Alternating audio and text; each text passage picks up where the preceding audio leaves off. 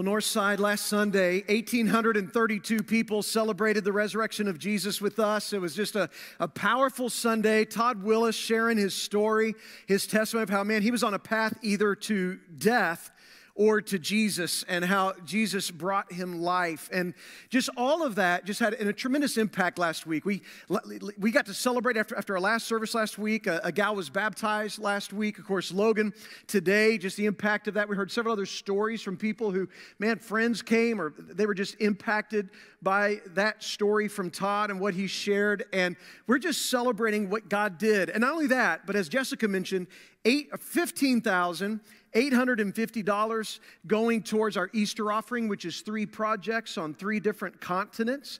And I just want you to know this is the last week to give to that. So if you want to give, you can do that, online. You can do it through the memo line of your check or even in one of the envelopes in the boxes as you leave today to give to that great work, to North Africa, to India, and to Maranatha Bible Camp, as you were just hearing about from Penny and Corey. We're just excited about the work. And then we were excited last week to kick off this new series through the book of Psalms. And we're just looking at the Psalms to see that we can have hope in the face of fill in the blank. And last week, hope in the face of death. We saw from Psalm 22 how as Jesus was on the cross, quoting from that psalm, it gave him a voice in his suffering, fed his faith when he was struggling, and allowed him to come to the end where he could say, "It is finished. God has done it. He's done it." And we just got to see hope, what it looks like in the face of death. And every single person in this room and that's listening right now, you need hope in the face of death. We need that. But today, I want to talk about hope in the face of weariness. Hope in the face of weariness. Is anybody tired today? Worn out today?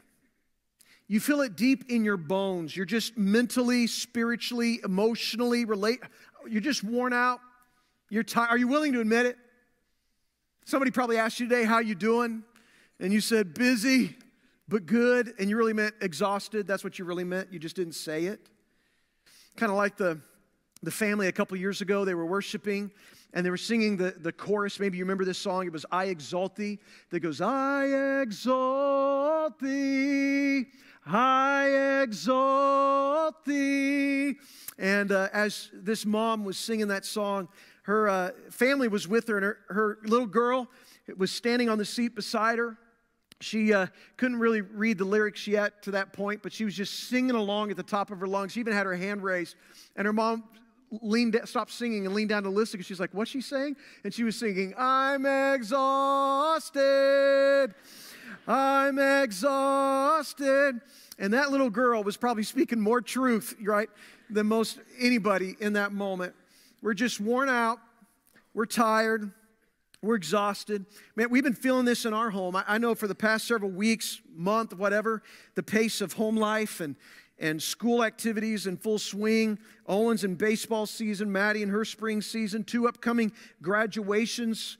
My son's wedding this next month, spiritual warfare, the weight of dealing with emotional pain and events in people's lives. And I mean, we could just go on, but yeah, we could use a little hope in the face of weariness. And I would imagine for a lot of you, you could use it too. And we just want easy fixes. We're just like, man, is there an app for that? This weariness that we're feeling? No, there's no app for that. But, I think there is a psalm for that. I think there's a psalm for that. It's Psalm chapter 6. In fact, if you have a Bible or device, you might want to open up to it. Psalm chapter 6, because the Psalms are a collection of hymns and songs, poetic in nature. But like nearly 50 of the Psalms are what we call Psalms of lament. That's the core category. That's a third of all the Psalms. Of the 150 Psalms, nearly 50 of them are Psalms of lament, where people would cry out to God in prayer. They would complain to God in prayer. They would grieve to God in their prayers. They weren't romanticizing the world. They weren't pretending like they were living in some fairy tale land. They understood that where we live, you get both bad and good. You experience loneliness as well as fellowship. That you experience disease along with health. Anxiety as well as peace. Sorrow intermingled with joy, weariness, as well as rest. I mean, this is what we experience. It's not all sweetness. It's not all roses and light. And these psalms of lament, they express people's agony and their frustrations. And it's only that kind of faith that when we acknowledge that it might be in crisis, only then can it be reaffirmed and strengthened. And Psalm chapter 6 is just one of many psalms where this happens. David is writing this psalm. He composes it. And I want us to look at what David laments, what he says. So in Psalm chapter 6, beginning of verse 1, David says, Lord, do not rebuke me in your anger or discipline me in your wrath.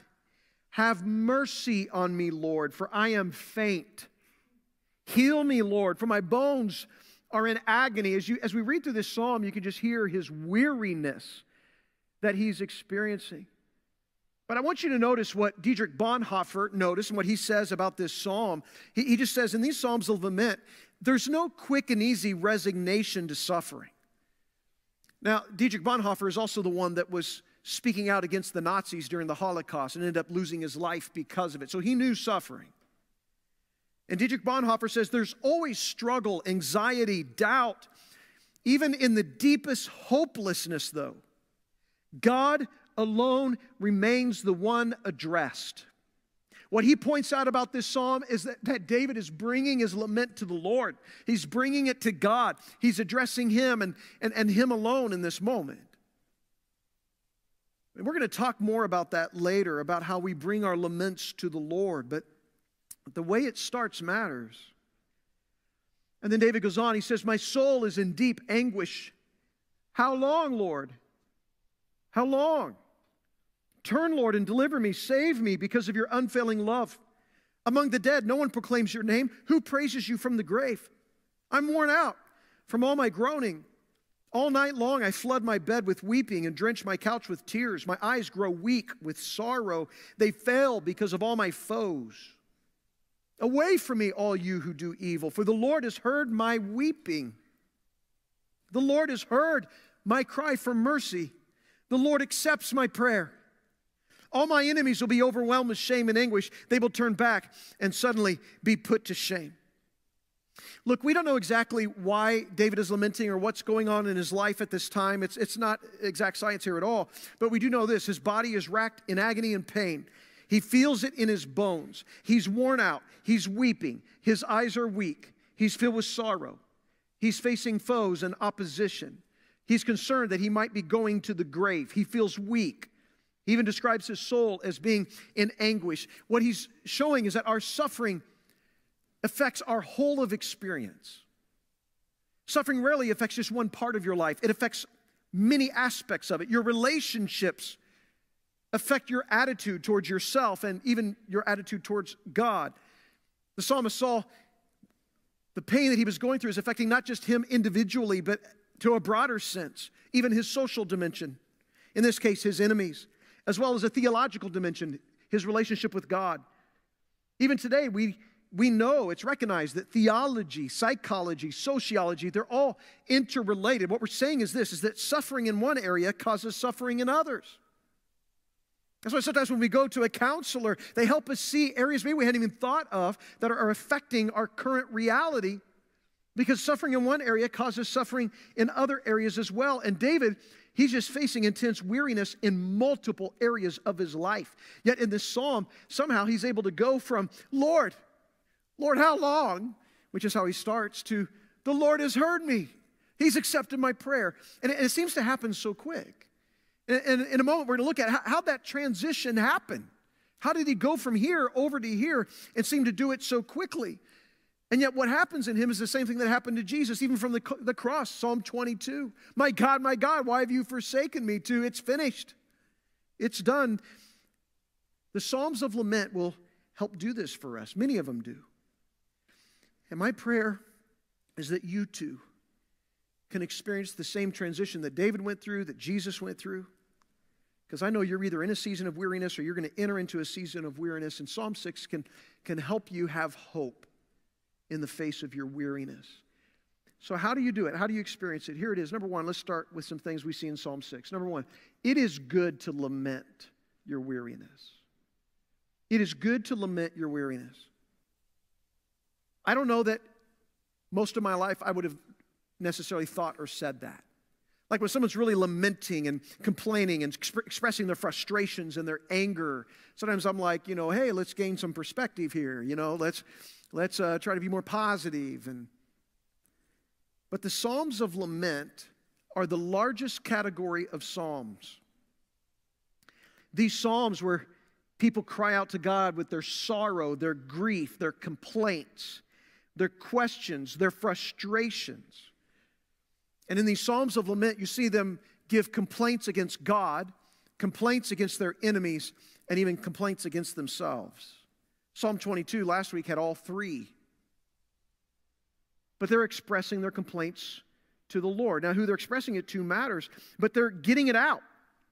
They're expressing the reason that they're so upset and hurting. Sandra Van Opstal said, lament orients our hearts toward only what God can do. This is why it's good to lament. To lament orients our hearts to what only God can do. Our natural American mindset is not to lean in towards lament. We don't do that. We try to avoid it. We've even discouraged people from sharing their frustrations and their hurt and their anger. But God provided lament as a way to help us, that it is good for us to cry out to God, expressing these things that are on our hearts, things that only God can actually do something about. Now, we don't do this well.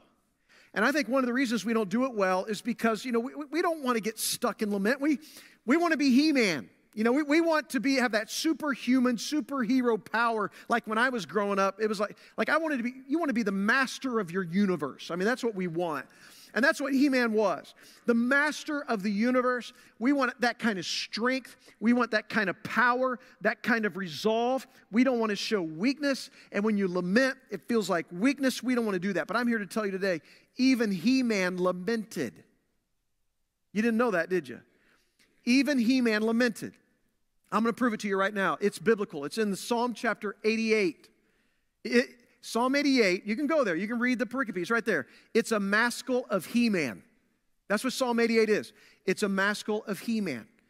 Now, some people probably pronounce it Haman because there's no hyphen, but I'm telling you, it's He-Man. It's He-Man. And spelled the same, H-E-M-A-N, just missing a little hyphen. So even He-Man, I want you to listen to He-Man right now in Scripture. Here it is. This is what he said. And this is a portion of Psalm 88. He-Man said, my life is full of troubles, and I'm nearly dead. I'm like a man with no strength. You have taken my friends away from me and have made them hate me. My eyes are weak from crying. Lord, I've prayed to you every day. I've called out to you for help. Lord, why do you reject me? Why do you hide from me? I've been weak and dying since I was young. You've taken away my loved ones and friends. Darkness is my only friend. He-Man was weary, okay? When he was writing this is what he looked like. This was He-Man. This is what was going on in his life. Even He-Man was lamenting the weariness, the agony, the pain, the frustration. He was upset, angry, confused, hurting. Even He-Man needed help from God. And not just this He-Man, but virtually every hero of faith that we know of biblically had these moments of agony and hurt and confusion and frustration and pain, and they take the lament to God. They express it to Him. We normally try to avoid lamenting. Like we don't want to feel the pain, and so we try to numb it. We numb it with medication or drugs or alcohol or ice cream or food or something else. We use entertainment to distract from it. We don't want to go through it. We want to suppress it. None of that's healthy. But if we don't acknowledge it sooner than later, we're going to end up at the end of ourselves. Jordan Rice, he's a church planter in Harlem at Renaissance Church. He's regional director for the Orchard Group.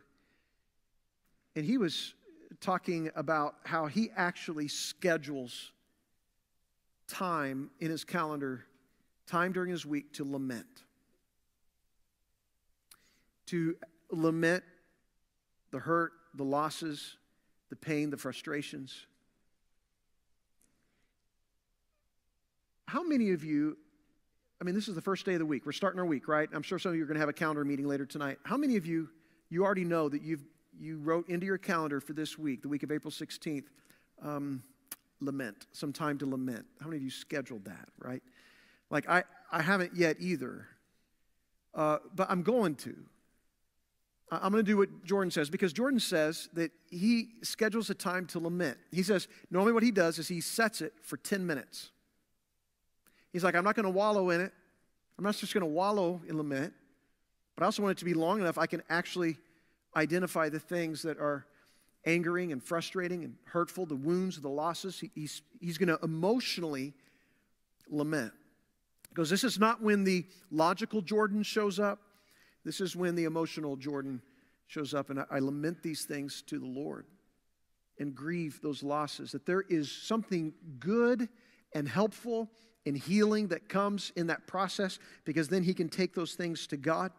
So he enters into that moment, sharing those with the Lord, dealing with them emotionally and grieving them, which is biblical. A third of our Psalms are doing this. David would encourage you to do this. Jesus even said, "Blessed are those who mourn, for they will be comforted." Comfort is on the backside. Jordan Rice went on to say this. He says, we can't envision a new reality without grieving the present one. We're not going to envision a new one if we're not grieving the present reality that we're in right now. This is why lament is needed. So lamenting our weariness is good. It's good to lament your weariness. Here's a second thing. It's also good to identify the cause. And David lists quite the cause of his weariness. It's a lot of it's there. But there is a good reason to identify the cause of it. And I don't know what is causing your weariness. I'm going to try to hit on 3 possibilities right now. I think one of those causes could be this. Are you weary because of relentless hurry and busyness? Is that why you're weary? Are you weary because of the relentless pace that you're keeping? I mean, there's a healthy kind of busyness when your life is full of the things that matter, not wasted on empty leisure and trivial pursuits. But the problem is not that perhaps our life is full or we have a lot to do. Maybe that's not. It's that we have too much to do. And we pack on things that we were never intended to put on. It's when you have too much to do, and the only way to keep up with that quota is to hurry and to rush. We grow weary because of our relentless pace. Michael Zigarelli from the Charleston Southern University School of Business, he conducted what he called obstacles to growth. Obstacles to spiritual growth. He surveyed over 20,000 Christians across the globe and just identified the major obstacles to spiritual life. And one of the things that he proposed in his hypothesis was this, is that Christians are assimilating to a culture of busyness, hurry, overload. That's how we're living our lives. And I think many of you could shake your head yes on that. He said because of that, God is becoming more marginalized in our Christian lives. Because of that, it's leading to a deteriorating relationship with God.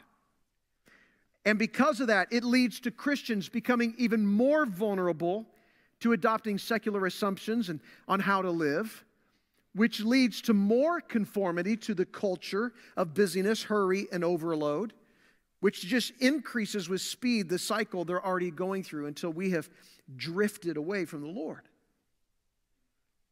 John Mark Comer says there is a time for hurry. It's not like that you would never hurry.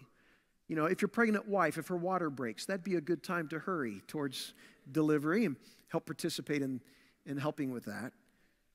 But he says, let's be honest, that's not the kind of hurry we typically are in. He says the pathological busyness that most of us live with is our default setting. It's chronic hurry that we assume is normal. Well, it's far more pathological, as in the technical sort, a pathogen let loose in the mass population that's resulting in disease or death. This is the result of it. And when we live with hurry, we grow mentally lethargic and numb and uncreative and distracted and restless, and our emotional unhealth becomes our new normal. Irritability, anger, cynicism, and its twin, sarcasm, overwhelm our defenses and take control of our dispositions, and we get tired and worn out, and our immune systems start to falter. It's like our nervous systems are trying to get our attention, yet we push on until inevitably we crash.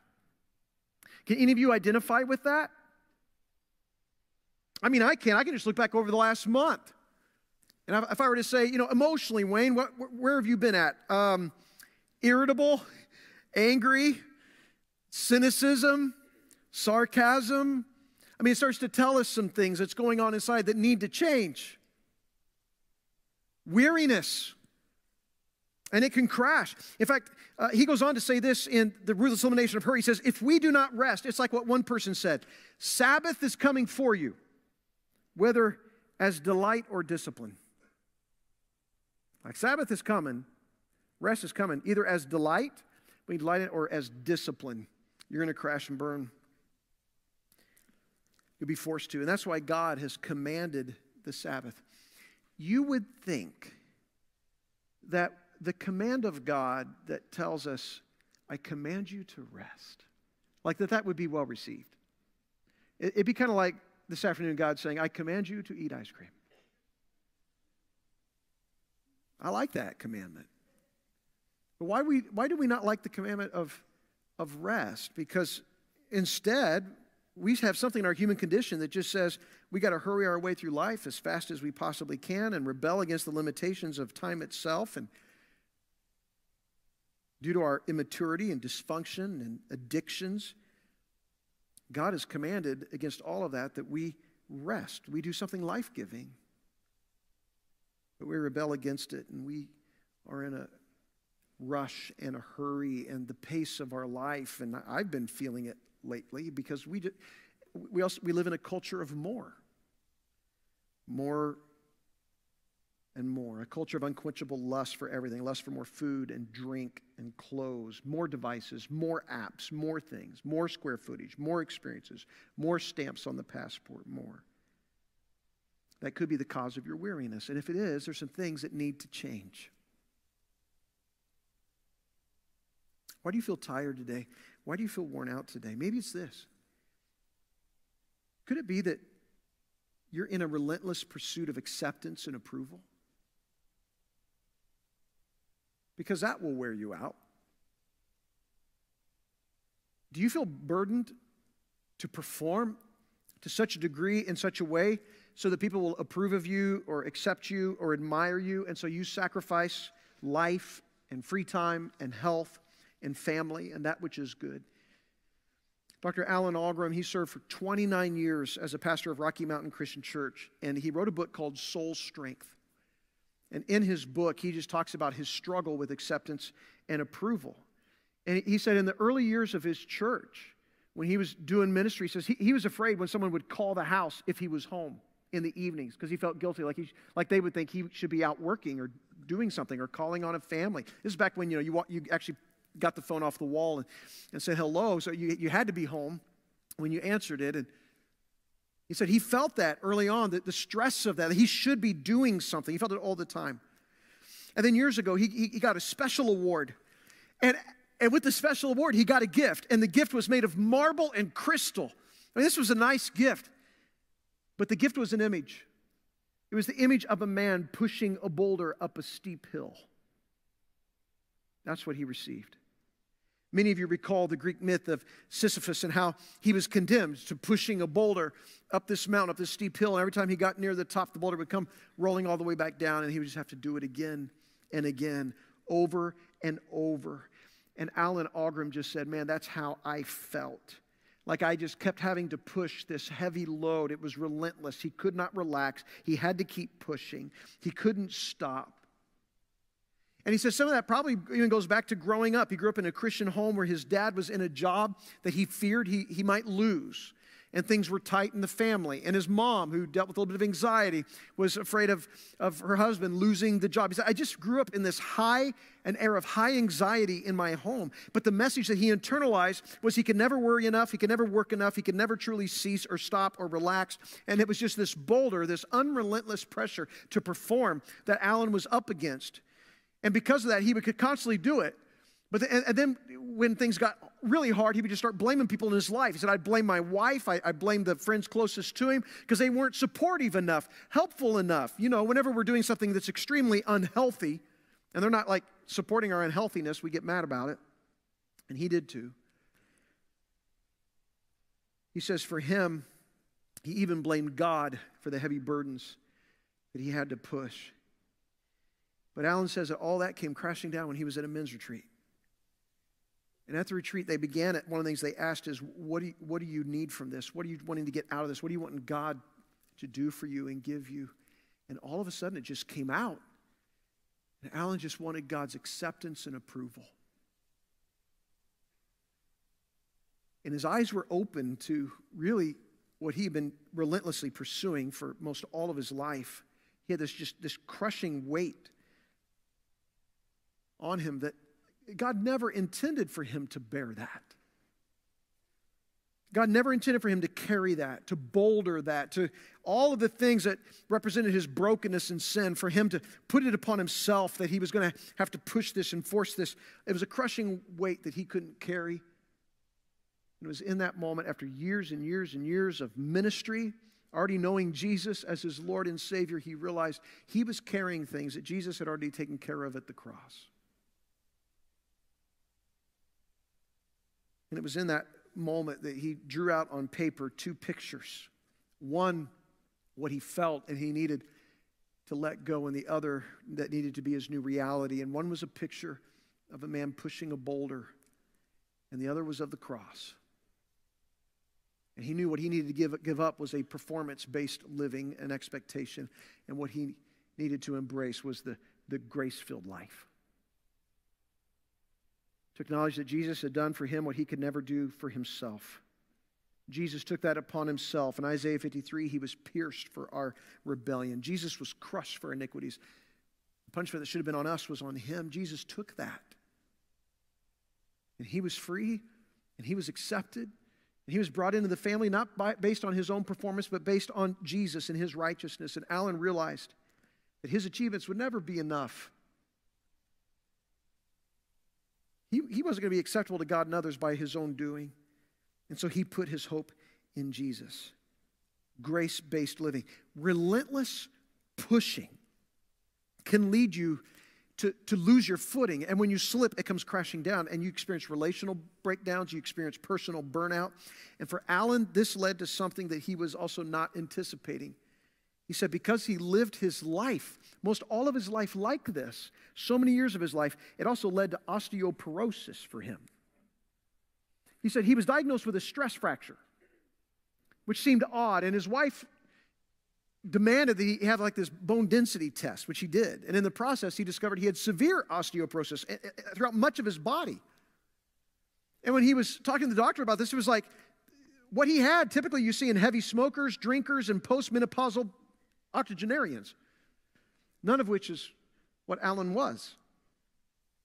But he later learned, and he said even the book, The Heart Math Solution, talks about this, that the stress hormone cortisol depletes calcium from the bones, and it can be a precursor to osteoporosis. Chronically elevated levels of cortisol have been shown to impair immune function, reduce glucose utilization, increase bone loss, promote osteoporosis, reduce muscle mass, inhibit skin growth and regeneration, increase fat accumulation, especially around the waist and hips. It can impair memory, hurt learning, destroy brain cells. And Alan was like, I was dealing with all of that. Like those were my symptoms. But it was at that Men at the Cross event when he said he really had that release from living his life for the acceptance and the approval of people, that he was constantly performing to receive it. Because it was there when those leading that retreat, as he began to share with them his personal struggle and his own awakening with this and all of the things of acceptance and approval that he was living for. The men that led the retreat did something for him. They laid a cross down because he shared with them his image of the cross and this boulder. They blindfolded him and laid him on the cross. They took stones and they wrote everything that he said that had caused that pressure to be upon him. And they laid the stones on him. As he lay on the cross, he could just feel the weight of them. And one by one, they took a stone off. And they talked about how that was no longer something he was to carry, that Christ had dealt with that. And they removed it. And then another guy would come and take one off and to say he was up to carry that. Christ was going to do that. He said he was just sobbing and weeping as he laid on this cross, just feeling literally these burdens being lifted to Jesus, that Jesus would carry those on the cross, not him, not anymore. It was a powerful moment in his life. And Alan recalled the hymn by James Proctor that's entitled, "It is Finished." And some of the words that gripped him were these: lay your deadly doing down at Jesus' feet. Stand in him alone, gloriously complete. And Alan said it was then to now that he understands at a deeper level than he ever has before. He is loved apart from what he does. He's accepted apart from how he performs. He is forgiven and blame-free apart from anything he deserves. And it's all because of what Christ has done for him. Everything comes back to what Christ did on the cross for him. And Jesus is declaring through faith that we are accepted to God. Through faith, we're accepted to God. And his relentless pursuit of acceptance and approval, it was exhausting. And it was when he could identify the cause of his weariness that it was helpful to him. He found rest. What will you do? Is that it? Are you seeking acceptance and approval? Is it a relentless pursuit of hurry in business? Or perhaps it's this. Maybe you're just weary from the relentless circumstances that are happening to you. It's not just one thing. It seems to be the multiplications of things. And it might be through physical ailment and sickness, illness, disease, family crisis. It could be problems sleeping. It could be emotional or spiritual attack. It could be, what do you do? What do you do when you feel tired and spent and bone deep? You feel it, the agonizing weariness that David felt. What do you do? Yes, it's good to lament. Yes, it's good to identify the cause and begin to bring about some changes in your life. But here's what I see in Psalm chapter 6. That's the most important thing to do. In fact, it's really the thing we do first before we do anything else. And it's this. It's good to take your weariness to the Lord. When you are weary, who do you go to first? Oftentimes, we will first go and express it to people who really are powerless to do anything about what we're feeling in that moment. But David does it right. He takes it to the Lord. He goes to God first. That's where he takes it, not to someone else. He takes it to the Lord. Some of you are not short on complaining, but you're short on complaining to the Lord. Some of you don't seem to have a problem lamenting. You're just not lamenting to the Lord, the one who can do something about it. Someone who is powerless to do it is who you're talking to. But David appeals to the Lord, and he appeals to God for two reasons. Number one, David says, for your unfailing love. David knows that he loves him, and so I'm appealing you to God because I know you love me, your unfailing love for me. But he's also doing it because he says, I know you want my praise, and how am I going to praise from the grave if I end up there? So God, I know you want this, and I know you want me. And so David begins crying out to him, just leaving his destiny in God's hands. It's in that moment that David abruptly switches gears in the psalm. He takes it to the Lord. He shares his laments. He openly declares them. But then all of a sudden, you see in the psalm that David openly declares that the Lord has heard his cry, that the Lord has accepted his prayer.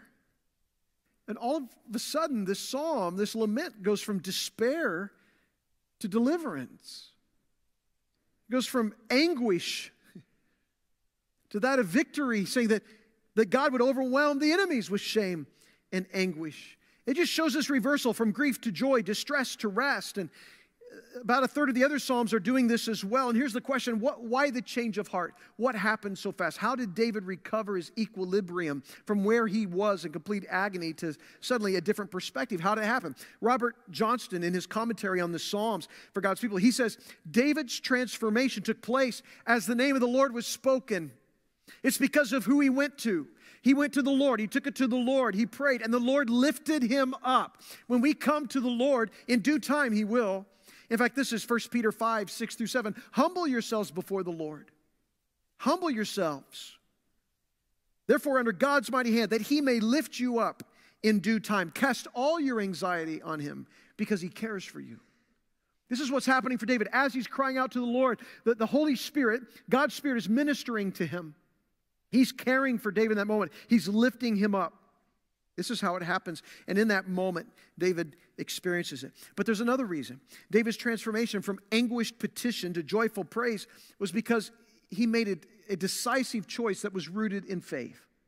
It was a decisive choice rooted in faith. I know God's unfailing love is real. I know God has done this before. I know that God can be trusted. And because of that, David gains energy knowing that God's promises and provision and his presence will be with him. That there is this choice to put his faith in the Lord in this moment of anguish. And even though David is writing this psalm and he's expressing things that he is personally feeling, the psalm is not written for just him individually. That's why we don't even know specifically his circumstances he's going through. The words that he does, like many of the psalms of lament, are not just for the individual, they're for the community. These psalms were sung in worship. Psalm 6 was used in worship of the Lord. And when we come together as community and we're worshiping the Lord together and we're expressing our grief and our burdens and our frustrations and our confusion and our pain to the Lord, we are also gaining faith from one another. We're encouraging each other. We're seeing a brother or a sister maintaining their faith in the Lord even during the hard times. It's why we gather. It's why we come together so we can encourage one another in this. And so the pattern that we see in David that is something we should use in worship, where we go to God, we express honestly our needs and our frustrations as well as our trust, knowing that God is in command of every situation.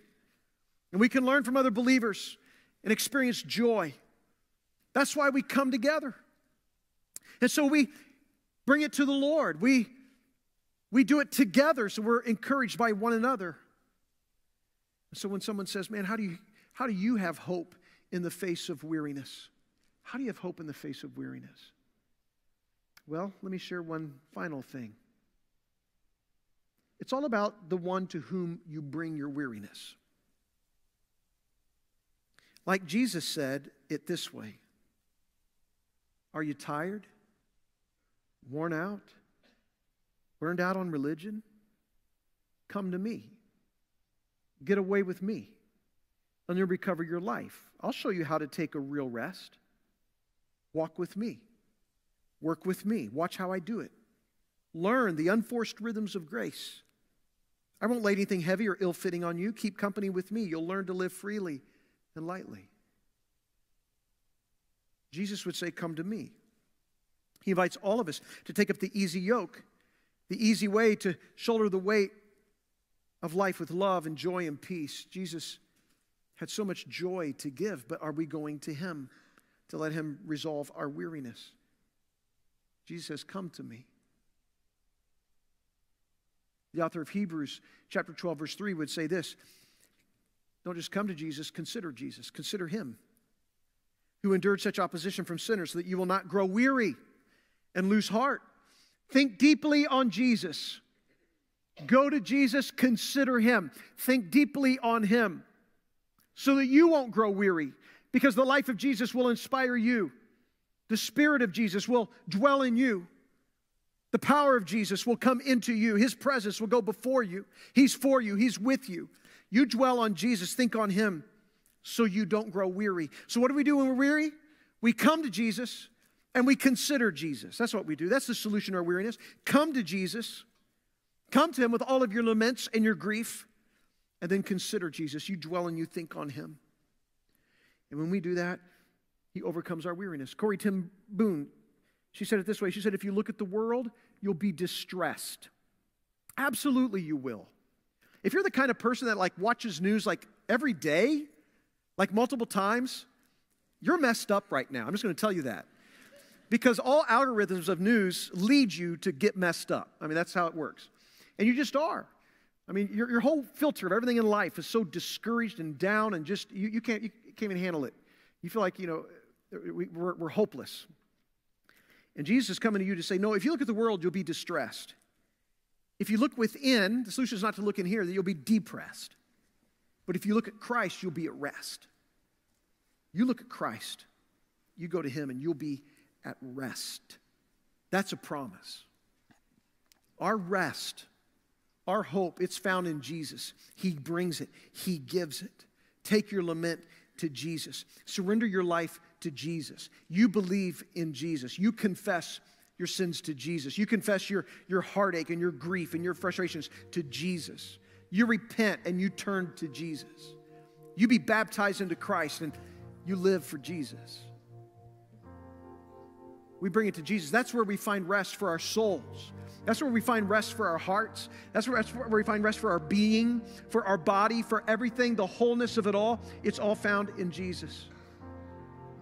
And so, Lord, we just want to pray today, God, as we bring our hurts and our frustrations and our anger and our disappointments, and we bring it all to you right now. Because, Jesus, only you can carry the weight of it. Only you can handle it. Only you can deal with it and remove it or give us strength and resolve through it. Only you. And so, Jesus, we come to you. We cry out to you. We believe in you. We need you. You hold the words of life. You give us everything we need for life and for godliness. You're the one that goes before us and never leaves us or forsakes us. Lord, you can empower us today and make us new, and renew in us a clean heart, a right spirit. You can lift us up on wings as eagles so we can soar. You can lift up our countenance. Lord, you can remind us that you care for us as we cast our cares on you. You can do this. You do what no one else can do. That's why we come to you. To whom else would we go? And so, Jesus, we come to you today and pray for rest and healing and hope and help. We bring the laments to you. God, we want to be honest and find out, why are we experiencing what we're experiencing, living the way we're living? Why are we so weary and tired and broken and deep bone tired? And Jesus, we bring all of that to you, putting our hope and faith in you. We come to you and we consider you so that we don't grow weary and lose heart. We don't want to be weary in loving you. We don't want to be weary in living for you. We don't want to be weary in doing good. So, Lord, we pray you fill us for your purpose and your will. It's in Jesus' name we pray. And all God's people say, amen. As you stand to your feet this morning, so our prayer team is going to be here on the side of the room. And I just want to encourage you today to go let someone pray for you today. They're here to pray with you down on the sides, towards the front, the sides of the room. They want to pray with you. And I want to encourage you, because it's in prayer that God moves powerfully. So as we sing this song, lifting our hearts to the Lord, let's do this together. And today, if you want to begin a relationship with Jesus, you want to follow Jesus, I would love to have a conversation with you today. I'll be right over here at Decision Point through these double doors. Of course, you can use the connection card in the seat in front of you or the information that's on the screen, but we'd love to follow up with you today as we lift our voices to the Lord. Let's sing together.